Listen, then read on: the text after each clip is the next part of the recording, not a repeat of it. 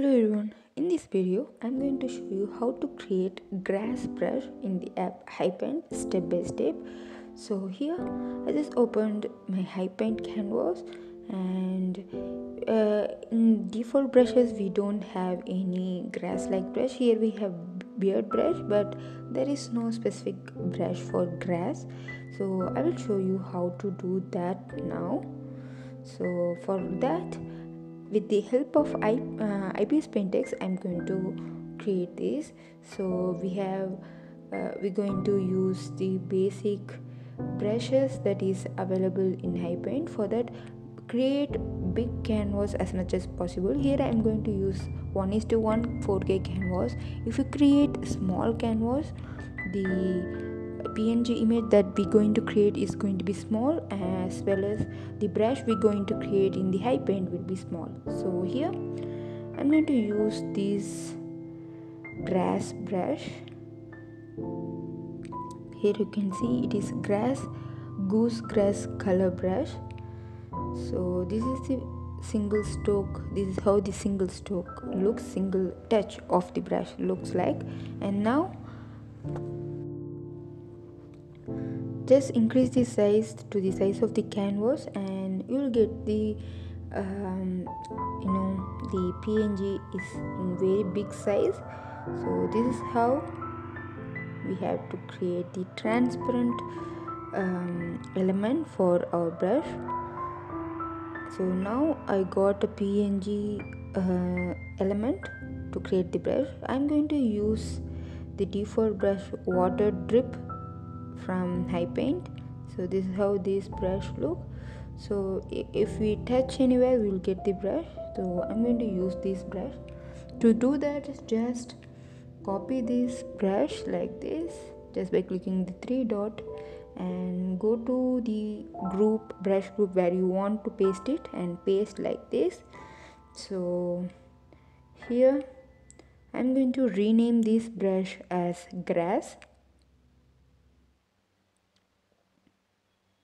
Yeah, here it is, grass brush. And now go to shape and click on that element, and just go to gallery and import this stroke or the element that you have created.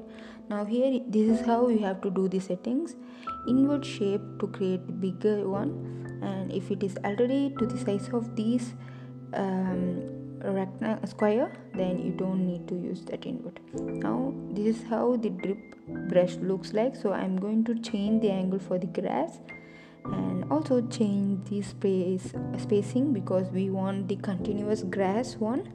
So I'm going to give you step by step instruction now. So by default spacing 0 scatter, it looks like this, and when I increase the scatter a little bit and increase the count, now it looks like this. You can see how a small variation in the parameters changes the look of the brush entirely. So now I'm going to increase the count and check out how it looks. It looks really dark at the center, but it doesn't look that much good. So what I'm going to do is, I just kept the scatter to the minimum, count to the minimum, just adding a little bit to this, and no other changes here. Now this look like this. So at the second brush we just had some little bit of scattering, and here the scattering is less. Now I'm going to change the color and show you how it looks. Now if I want to have multiple color, instead of having a single color, just go to the dynamics and change the hue value like this, little bit, not too much. And I'm going to try changing the saturation as well. Now darkness, we'll just check and find out what looks better. So here you can see what are the parameters, how the measurement I given, and this look like this, and it doesn't look that much good. You can see so much variation in the colors. There are some bluish glass that we absolutely we don't need a blue grass in between the green grass. So to reduce the darkness, and if check we can check what it looks if we increase the luminosity.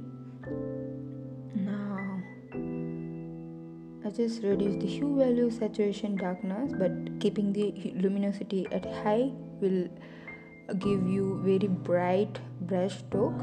Whatever you try, it's going to be bright. So how dark you choose the color, it will be bright. So don't go for high luminosity. So keep it smaller like this, keep it minimum.